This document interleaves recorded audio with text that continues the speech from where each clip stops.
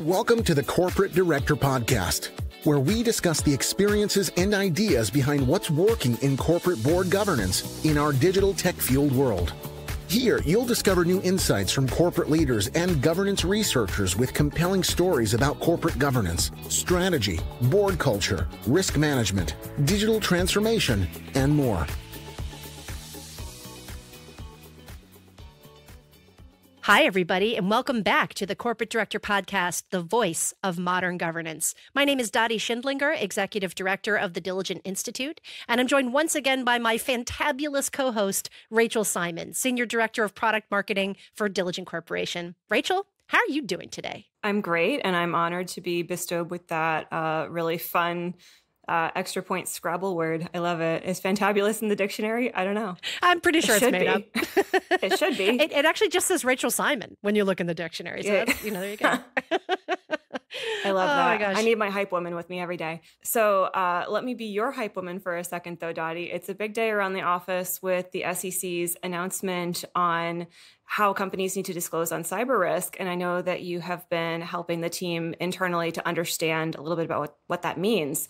Do you want to share any of the takeaways with our listeners? Yeah, I mean, we're recording this on the day that the open meeting happened, so we now know what is in the final rule. And, spoiler alert, a few of the things that were going to, I think, cause the most agita have been dropped. So, for example, they decided to drop the provision to require board members to disclose the level of cybersecurity competency on the board. However, they kept in the provision to require the companies to disclose the level of cybersecurity awareness of the senior management team and of officers of the company. So, that's not quite what we thought was going to be in the rule, but not a huge surprise because, of course, that provision really was getting quite a lot of pushback from boards and from companies. The other provision, there is, in fact, a 4-day window when you have to disclose any major material cyber incident. However, they've also included a carve-out, which I think is quite clever, that you can get a sort of a dispensation, if you will, from the U.S. Attorney General in the event that that cyber incident represents national security. And that dispensation then would give you extra time to disclose the details of the cyber incident up to 30 days at the maximum. And, that was another big point of contention that a lot of cybersecurity experts went to the SEC and said, hey, look, there are times where we are asked by law enforcement not to talk about things that they are investigating. So what do you want to do? And that was a good point. So now there's a little bit tighter coordination, although I was kind of laughing, thinking the U.S. Attorney General's like, gosh, thanks, guys. I needed more work. So I feel like the AG's office is already pretty busy right now these days. But hey, I think it is smart to have, that provision such that companies, if they're working in some area where it does represent a material interest on the part of national security, they don't necessarily need to talk about it in 4 days when things might be little sensitive and there may be active investigation underway, and disclosing details about that could make the investigation go pear-shaped. So kind of interesting. There's a lot more to it. Definitely encourage you to take a look. We'll include a link to it on the podcast page. By the way, we are tomorrow going to be recording an interview with our dear partners at McNeese Wallace, the co-leader of their data privacy and cybersecurity practice, Sandy Garfinkel, really smart attorney. We're going to be sort of debunking what's in the rule, what's not in the rule, what companies should make of this, what do corporate secretaries and boards need to know. So if you're interested, keep an eye out for that. We'll be posting information about that on the podcast page as well. That's super helpful, Dottie. I'm kind of curious on your take in the statement that we need to disclose what officers have cybersecurity knowledge or expertise. Who do you think begins to kind of get implicated in needing that expertise beyond the CISO? The CEO and the CFO come to mind because they tend to be officers of the corporation, and not that common that either one of them are cybersecurity experts. So I think it's going to be interesting to see what happens there. My guess will be there might be a need to disclose what level of training they've received, if they've taken any, sort of extracurricular courses or classes or programs that help them get up to speed. What are they doing to just make sure that they know how to adequately oversee these areas of risk? But the bottom line is, I think what the SEC said today is, okay, we get it. the board does need to provide information about how they are overseeing cyber risk. But at the end of the day, this is the management's job. And it also was a very clear indication that the buck stops in the CEO's office when it comes to cyber risk, not the CISO's office. And frankly, that's where it should be. And so I think it was kind of interesting. We'll see how this all plays out, but the rule's in effect, and it goes into effect very, very quickly. It will be in effect this fall. So this is not something that companies can kind of start to gear up for and wait around for. And frankly, I don't think that's necessary. If you're a company, you haven't already been figuring out how to disclose cyber incidents, I don't know where you've been. Mm-hmm. This is not the first time you've had to do this. You've been getting lots of pressure from lots of quarters on this. So, not a terrible short clock or short window, but it is a short window. Well, thank you so much for the rundown. And I'm really looking forward to learning more in the video that you referenced, which will obviously be available by the time you're listening to this podcast. And beyond that, you had a really fabulous interview today. Do you want to share a little bit about that? Yeah, it's interesting that we had this interview today on the day of the SEC announcement, because we had the opportunity to speak to Tom Fox, who's the founder of something called the Compliance Podcast Network. Tom is an attorney for many, many, many years, has been working in the area of ethics and compliance for a long time, kind of had a background in FCPA compliance. But, it was interesting to talk to him today because one of the things that he called out, and you'll hear in the interview, is that there is now this extension of the Caremark standard to officers of the corporation, and really in particular to the chief ethics and compliance officer. And, we didn't know the outcome of the SEC rule when we did the interview, but it did get me thinking, I wonder if that's going to potentially also extend to the CISO's office, and probably will soon. So kind of fascinating. I think it just made for a great conversation to sort of hear what is happening. What does this new rule mean? And what should boards be doing about this? What do boards need to know relevant to the new rules on the Caremark standard? So hopefully you'll enjoy the interview. I know I will. And also, Dottie, I think we wanted to flag that there were some spoilers at the end yes. where we ask about what our guest has been reading, watching, or listening to. If you haven't seen the last season of Succession, close your ears.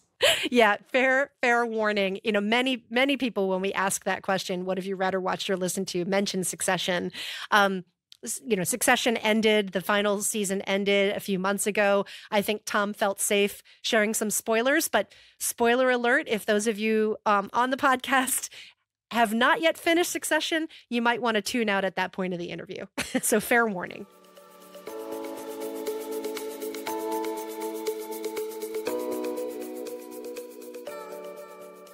Joining us on the Corporate Director Podcast today is Tom Fox, founder of the Compliance Podcast Network. Tom, welcome to the podcast. Dottie, many thanks, and I'm thrilled to be here with you today. Well, we're thrilled to have you here, and especially because you have such a wealth of knowledge about the whole compliance space, and we're going to tie that into how corporate directors should be thinking about compliance. But before we get into all of that, why don't we start off by having you tell the audience a little bit more about your background and some of your current work? Sure. So I've been practicing law for 40 years. The first 25 or so, I was a trial lawyer in civil practice. And then I moved into the corporate world, and I did international transactions. I lived abroad. And then from there, I became a general counsel at an oilfield service company who had sustained a Foreign Corrupt Practices Act violation in 2007. At that point, it was the highest fine ever assessed, $27 million. That doesn't even make the top 30 anymore. Nevertheless, it was my first experience with compliance. And from that experience, I learned how to build out a compliance program inside of a corporation. That's fantastic. Well, as I mentioned at the top of our introduction here, we wanted to have you come on the show and just really share an update with our corporate director audience, kind of their connection to the compliance world, right? Which, for a lot of directors that right now, that might just be when something's gone dreadfully wrong and they drag the compliance officer into a board meeting to talk about it, or they have to get their annual training. But let's talk a little bit more specifically about some of the things happening right now in the Delaware courts. I know there was a recent change to the well-known Caremark standard for corporate boards, extending those responsibilities to the senior leadership team. So could you tell us a little bit more about that decision and some of the reasoning behind it? Sure. So I hope the boards, any board members listening to this, are doing more than just talking to their compliance officers when a problem arises, because they are not meeting their legal obligation. The Delaware courts created what you have correctly articulated is the Caremark doctrine, and it's a duty of care of boards. The Caremark doctrine basically has two components. Number one, you have to have a reporting system to report information up to the board. That's a compliance program. Number two, if information does get to the board must act. It can't simply do nothing. The Caremark doctrine was created, I think, in 1996. It percolated along for about 20 years without much change, although it was confirmed by the Delaware Supreme Court. But in 2017, we had a major case called Marchand. And for any aficionado of ice cream, that's the Bluebell ice cream case.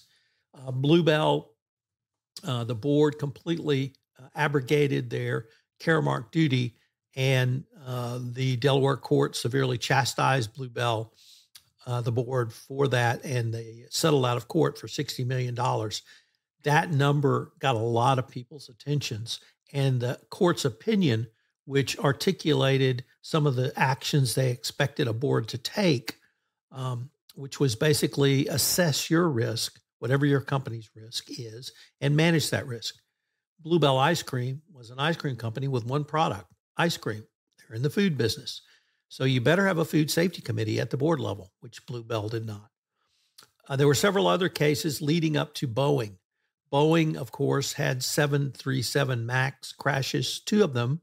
And the court in Delaware found that the Boeing board abrogated their duty there because they accepted management's report that it was basically pilot error, which caused both crashes. And it turns out it was a failure of a piece of Boeing software. So starting with Marchand and then leading up to Boeing, we've had a fairly broad extension of the original Caremark doctrine for boards of directors. But the case you mentioned is at least as interesting and as important, because in January of 2023, the Delaware Court of Chancery held that corporate officers now have the same duty of care as corporate directors around the Caremark duty. This is a significant expansion of the Caremark duty and Caremark obligations.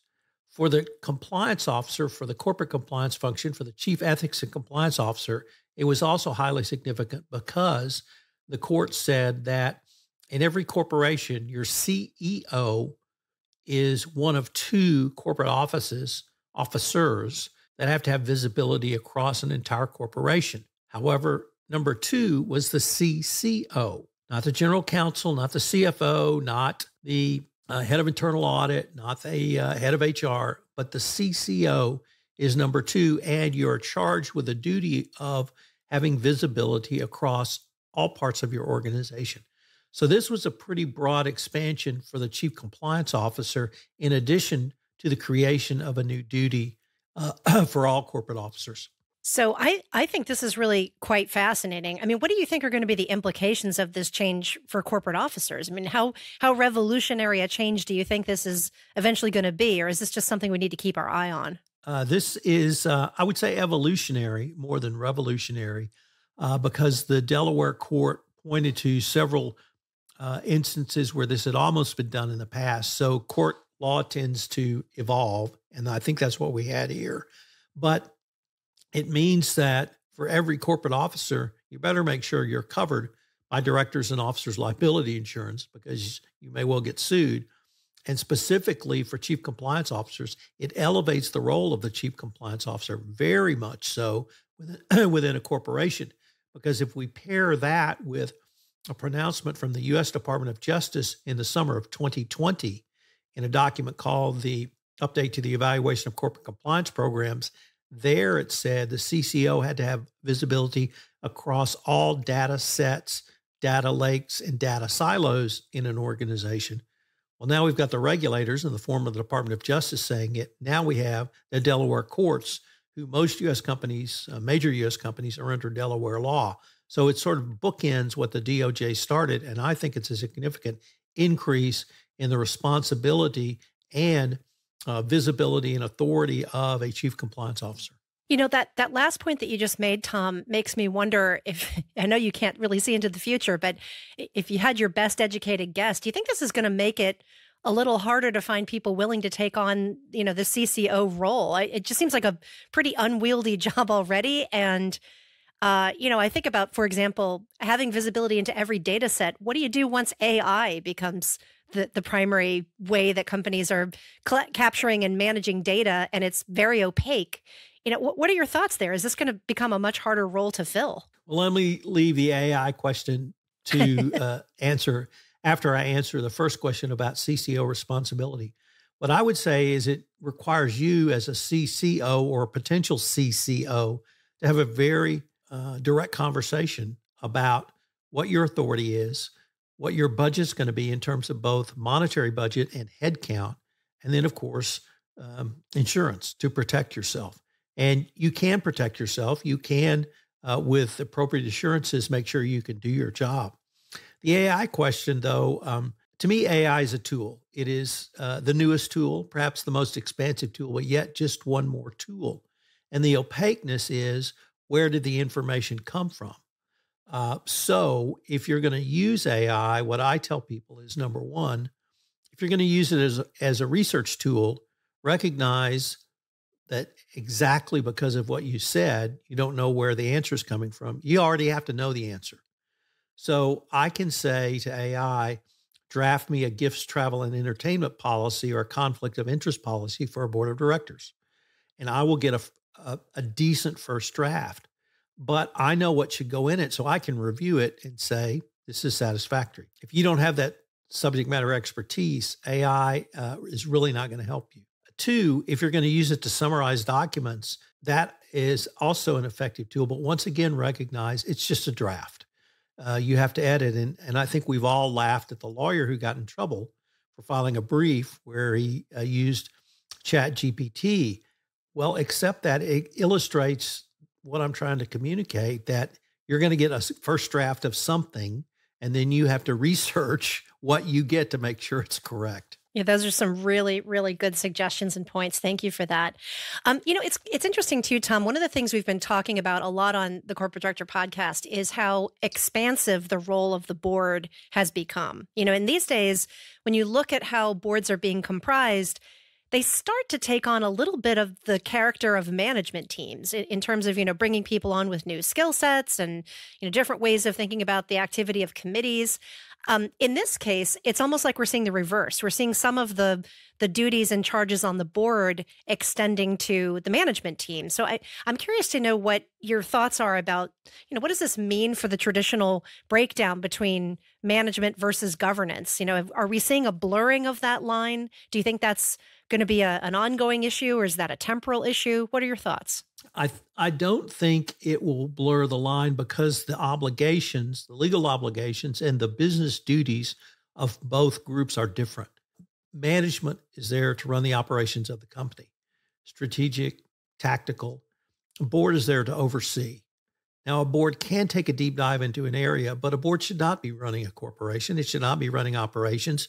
It may test, but it should be engaging in oversight to make sure that, number one, set the risk parameters the company wants to operate within, and then generally make sure that operations are within those risk parameters. So the facts and legal obligations are there, but I think the duties are very different for both, even though we've said now boards of directors have a Caremark duty of care, officers and directors have a Caremark duty of care, but operationalizing, they're very different. Do you think that we're likely to start to see some cases being mounted against chief ethics and compliance officers for breaching this new extension of the Caremark standard? What are your thoughts? I would expect to see that, particularly around if a chief ethics and compliance officer is involved in the conduct in question. And there is a very significant legal maxim which says bad facts make bad law. And McDonald's was very bad facts, because McDonald's head of HR, who they call the chief people officer, was engaging in ongoing sexual harassment, ongoing multiple relationships, and promoting people he was having those relationships with, when the rank and file of McDonald's, both their franchises and corporate workers, were complaining about sexual harassment on the job. And those complaints led to public strikes, which got the board's attention. And the board began an investigation. And unfortunately, they included the chief people officer. Well, when you have the person who's engaging in the conduct as part of the investigative committee, you can imagine how bad that is. And so we had the head of HR essentially for McDonald's engaging in the conduct that got the corporation in trouble, which the board at McDonald's appropriately investigated and then changed and then eventually fired that individual. But when you have a head of HR engaging in harassment and the company sued for harassment, if you have a chief compliance officer who engages in bribery and corruption and the company is sued for that, you could very well have a CCO with direct liability. So before we kind of shift the focus of our conversation to talk a little bit more about you, because that's sort of how we like to end every episode of this podcast, I want to just ask you your thoughts about any words of wisdom you have for board members listening to this show who maybe don't see enough of their chief ethics and compliance officers in board meetings. Maybe they just are listening to this conversation and they're thinking, we're not hearing enough from those folks. Any words of wisdom to share with the board members? The best words of wisdom I can share with the board members, I actually heard at a CLE event in Texas in May, which was be prepared, be there, and ask questions. So read your board material, be at the board meeting, and participate by asking questions. In terms of specifically with your CCO, if you're visited once a year by your CCO, that is not enough. And at a minimum, 4 quarterly reports from your CCO.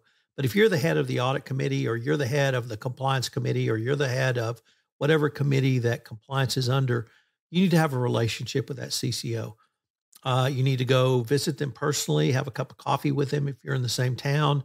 But you have to have a relationship where they will pick up the phone and call you if there is an issue so that your company doesn't get caught in anything that could lead to potential legal liability. That's great advice, Tom. Thank you so much for sharing that. Well, as I mentioned, there are 3 questions that we like to ask every guest who joins us on the show. And so the first one is, what's the biggest difference between boardrooms today and 10 years from now? The biggest difference will be greater director specialization. So the U.S. Department of Justice has made clear that a board should have a compliance resource on the board.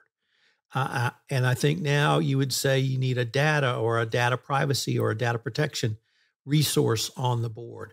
The days of just having ex-CFOs on the audit committee are not going to be enough. And whatever the sort of next thing might be, but boards need to have greater specialization. They need to refresh more often, and they need to be more engaged going forward. That's terrific. And then what's the last thing that you read or watched or listened to that made you think about governance in a new light? Season 4 of Succession. Oh, yes. We're huge fans here on the podcast. In fact, I did a whole podcast on Succession with a corporate board expert. Oh, that's fabulous. So what specifically, what aspect would you like to call out? Because there's so much goodness or badness, I should say.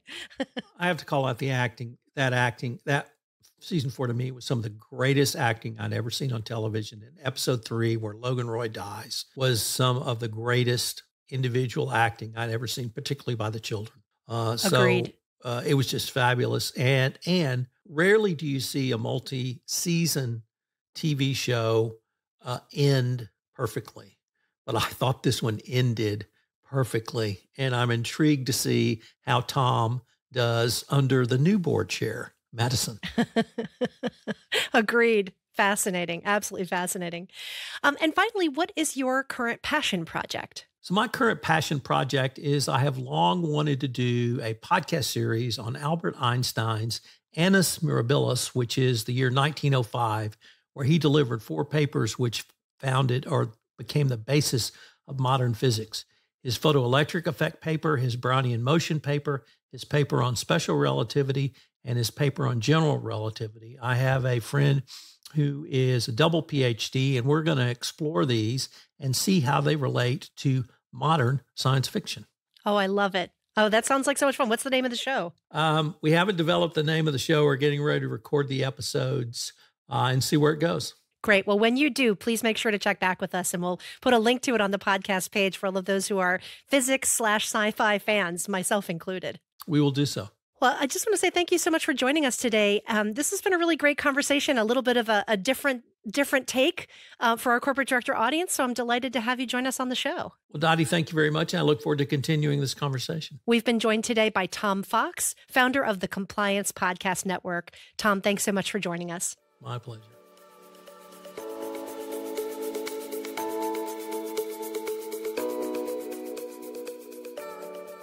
Dottie, thank you so much for that great interview. As always, I just loved all of the insight that Tom shared. And honestly, he gave one of the kind of clearest definitions of the Caremark Act.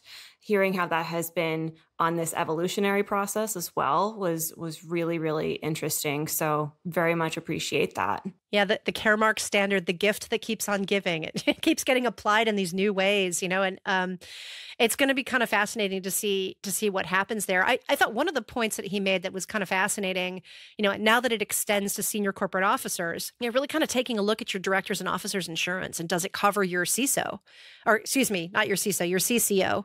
I've got CISO on the brain today because of the cybersecurity rules. Yeah. But yeah, I mean, like that sort of extension of that coverage and that liability protection for more than just the board and CEO and CFO is becoming really critical. I thought that was a good point. Absolutely. And I really appreciated the point that you raised about how much more difficult it might be to actively recruit people that want that level of responsibility. That was a really interesting discussion, but it sounds like from Tom's perspective, it's something that, yeah, it's a hard job, but you can get the right insurance and the right coverage. It just needs to be something that is kind of considered by the company and that risk factor. Yeah, I also thought it was interesting, kind of at the very end of the interview, if you tuned back in after pausing for the spoiler, we always ask that question about what's the biggest difference between boardrooms today and 10 years from now. And he brought up something we've talked about a few times on the podcast, and that is greater director specialization. So having more specialist board members as opposed to just a team of current and former CEOs and CFOs, having people that have expertise on data privacy or on compliance or on all these other just different areas that the board is now taking a much more active role in overseeing. And, we've talked about that a few times before. I just thought it was really interesting to hear how he put that together. And I think that he's probably right. That probably is what the future holds in terms of board recruitment. Absolutely. I really loved the examples that he was sharing. The McDonald's one kind of jumped out to me as being a really great example of how boards need to maybe think and engage differently with their compliance officers and really have thought through how that investigative process needs to work and how they need to be involved in case the person that they're investigating might have actually been around the table in a situation like that. So great words of wisdom there. Well, and the only other thing I'll mention before we wrap up here, Rachel, is, I had to throw him the question about AI, right? Because AI is on everybody's minds. And it was also on my mind today. One of the other things we didn't talk about in the SEC announcements today was they've proposed yet a new rule. And the new rule that they have proposed is that there needs to be some investigation of whether or not there's a potential conflict of interest if an organization is using sort of algorithmic or automated trading software and they're within a finance firm. And so I don't have enough details. I'm not smart enough to share details right now. I need to get much better briefed. But it is an example of the 18 gajillion ways we're about to see AI potentially get regulated. Who would have thought that AI would get regulated at the SEC? And yet here's a provision that is specifically about the use of AI in markets. I think it's going to be really fascinating to see how this plays out, because you better believe we're going to start to see these same kinds of regulations coming from many agencies across the federal government and outside the U.S. as well. It's going to be very interesting to watch. Between the SEC, the Delaware Court, and the evolving technology, there's no shortage of governance topics, and it's just a moving target. We've got job security now, huh? Right. Remember when we thought that governance might get boring? Never. Never. Well, Rachel, thanks for joining me again on the podcast. This has been an episode of the Corporate Director Podcast, the voice of modern governance. Once again, I'm Dottie Schindlinger, joined by the indomitable Rachel Simon. I'd like to say a few special thank yous, first and foremost, to our wonderful compliance expert, Tom Fox, to our podcast producers, Kira Ciccarelli, Edna Frimpong, and Sophia Hadef, the team at Oxenfree for making this podcast a reality, and most especially Diligent Corporation for sponsoring the show. Hey, drop us a line, will you? We'd love to hear from you at diligent.com/podcast or by email at podcast@diligent.com. And if you like this show, please be sure to check out our sister show, Inside Today's Boardrooms, presented by Diligent Institute, a weekly web show covering best practices for today's corporate boards and committees by going to insights.diligent.com. And if you love podcasts, don't forget to listen to Insightia, a Diligent Brands podcast beyond the boardroom. You can enjoy news and brief episodes where host Kieran Poole is joined by Insightia journalists to discuss the biggest corporate governance stories, feature interview episodes with industry experts, and episodes where Insightia's latest reports are explored. Search Insightia Beyond the Boardroom wherever you get your podcasts and make sure to subscribe. Thank you so much for listening. You've been listening to the Corporate Director Podcast. To ensure that you never miss an episode, subscribe to the show in your favorite podcast player. If you'd like to learn more about corporate governance and tools to help directors do their job better, visit www.diligent.com. Thank you so much for listening. Until next time.